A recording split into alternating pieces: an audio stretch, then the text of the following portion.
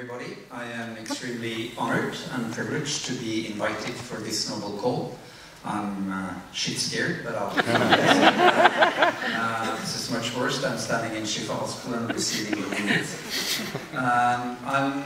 I want to pay tribute to this theater as a cradle of resistance against colonialism. And I want to pay tribute to the actors and the writers who are maybe the most important energies of resistance that we have. The songs, the poems, the stories, the plays, all that is in the human heart that can be expressed much better than through numbers and cold political terms. So I suggest another round of applause for the actors.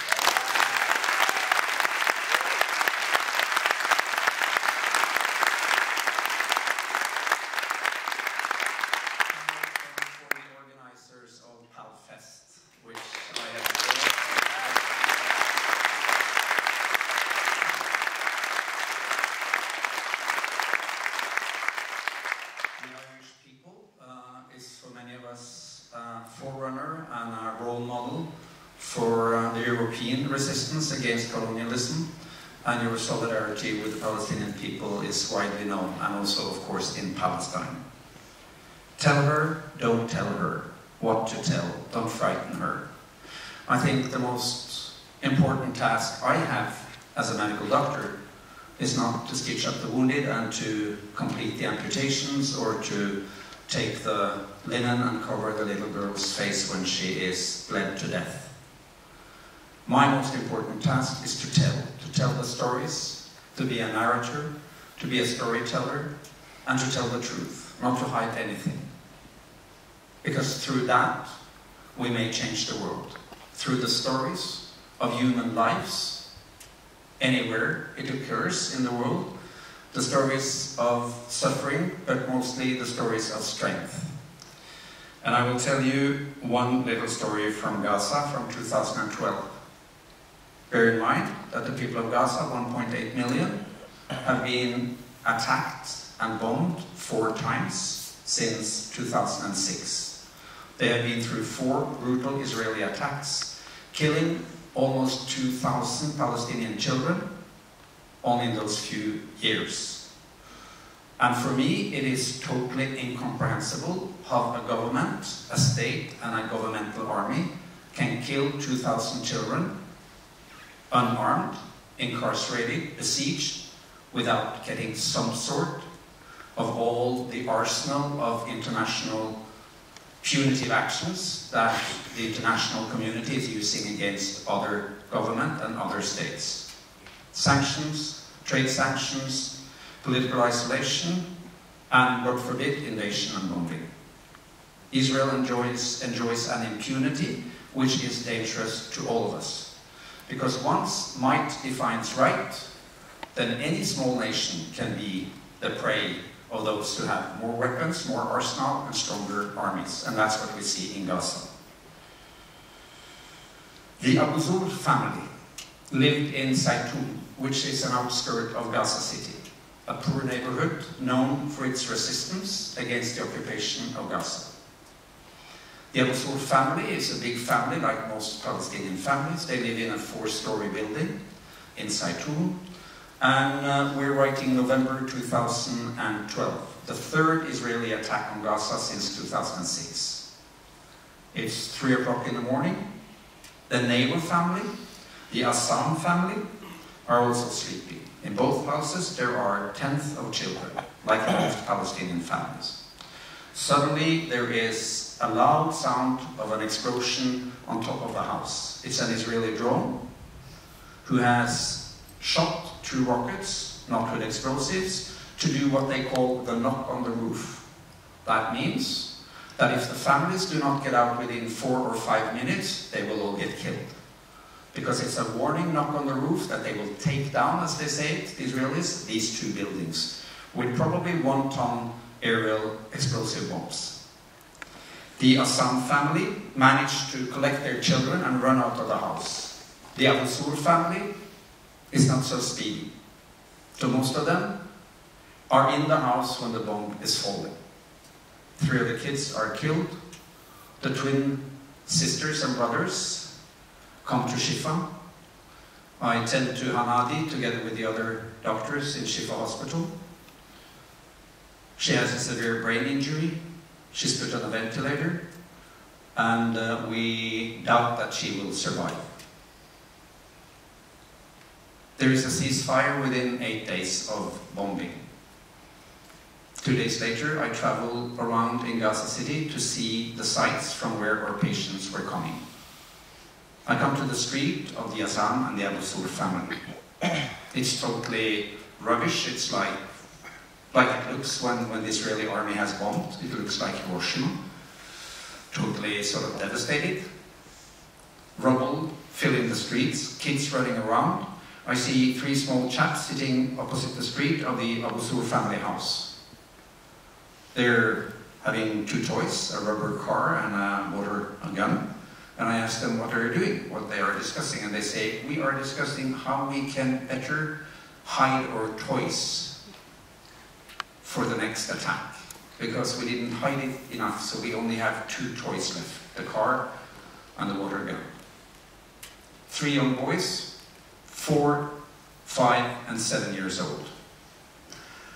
The Assam clan head comes over to me and he says, Assalamu alaikum, Dr. Mads, kif halak. I greet him in the little Arabic I know.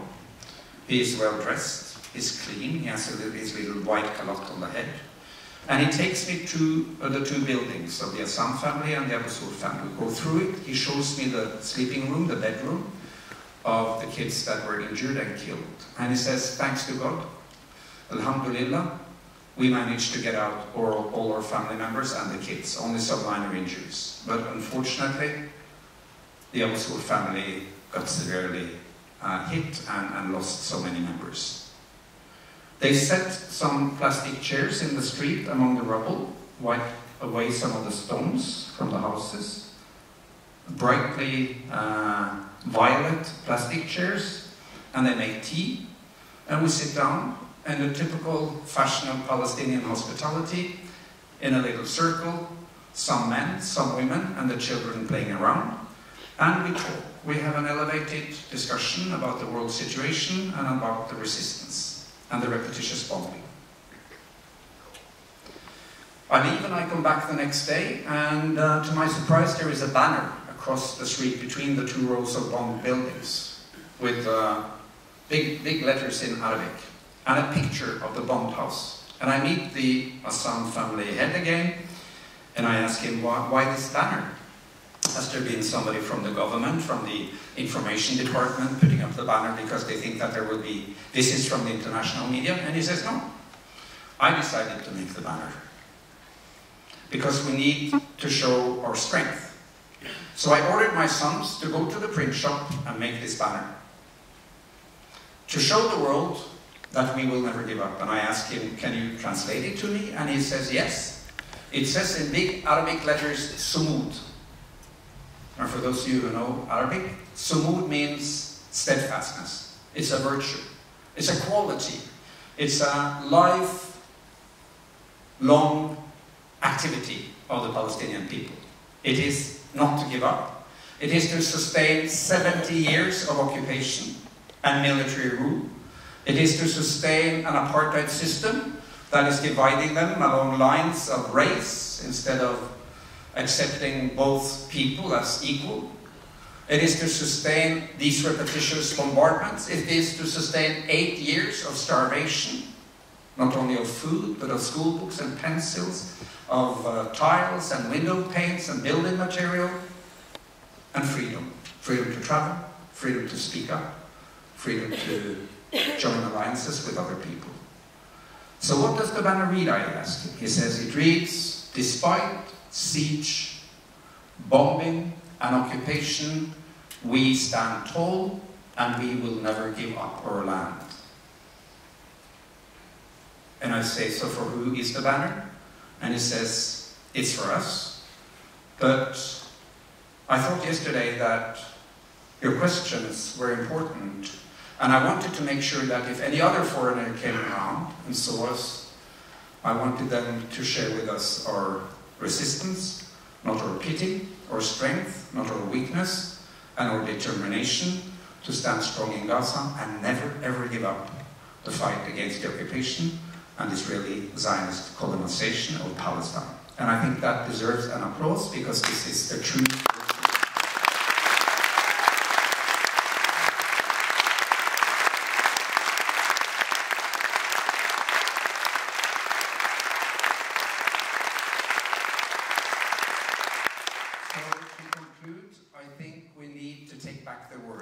because the words have been taken hostage by the Israeli government, of the Israeli propaganda machinery, the Hashbara, of the Zionist political movement, which is turning everything upside down. Terrorist in Gaza means a Palestinian resistance fighter. Whereas to me, terrorist in Gaza means an Israeli army bombing mercilessly civilians, killing 551 Palestinian children only during the last attack. To me, attack means when an occupier is bombing an occupied people. In the world today, attack means that Palestinians are shooting rockets to defend their civilians. So attack means defense, and defense means attack. And terror means the right to resist occupation, and protection of human rights, protection of freedom and democracy means the right to oppress another people. So we need to take back the words. We need to tell the truth. And to do that, we need more than ever the arts, the actors, the poets, the writers, the painters, the musicians.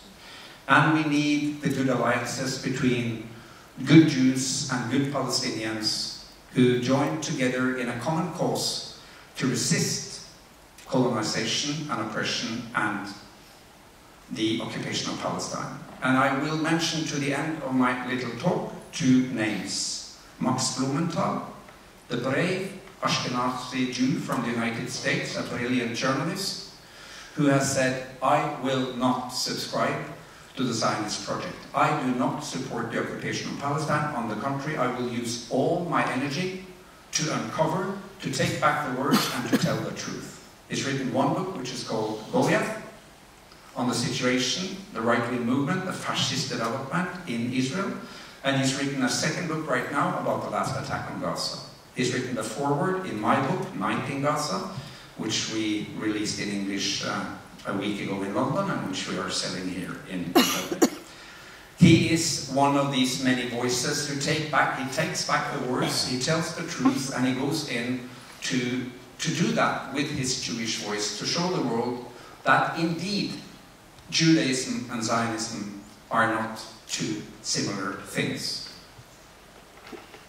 And he does that in order to show that there is a huge potential for a peaceful alliance between Palestinians and Jews, and in particular the young generation, in order to get an end to the occupation of Palestine and to the unjust treatment of the Palestinian people. This is not a difficult conflict. This is a difficult occupation. And it has lasted too long, and it's all our responsibility to see an end to this unjust occupation of Palestine. The second name is Mohammed Umar, a young Palestinian journalist living in Rafah in southern Gaza. He has written the postscript in my book. He's a good friend of mine. He says every night as a morning, we will not give up. There will be a morning. There will be a better time for the Palestinian people. And with that comes a better time for the Israeli people. Because no people who is occupying another people will ever have peace and security until that occupation is ended. And there is justice, not only peace, but peace with justice. So I think that the stories are the most important things to tell. Should we tell her? Should we not tell her? I think we should tell the truth. I think we should take responsibility, each one of us, to be knowledgeable about the situation in the world, not only in Palestine, but also in other parts of the world, less fortunate than our rich part. We have a saying in Norwegian that you can drown in the butter eye. You know the butter eye on the porridge? It can get so big that you're drowning in it. And we are risking now, because of our wealth and our good lives, to drown in our own butter eyes. That's a bad death, I can tell you. To be ignorant, to be egoistic, to be without the world outlook, to be without solidarity, it is a very unlikely death, and it is a miserable death. So let's stand up, let's be strong, let us show solidarity, let's take back the words, and let us continue to tell the truth. And with that, I hope that the Irish people will increase their solidarity, will force your government to engage in the boycott, divestment and sanction of Israel, which is a peaceful means to end the occupation of Palestine. Gaza teaches life, Palestine teaches life. I end with an Arab slogan that I learned from Yasser Arafat in Beirut in 1982. And the slogan was Thawra Thawra Hatta Nasr. It means revolution will have victory in the end.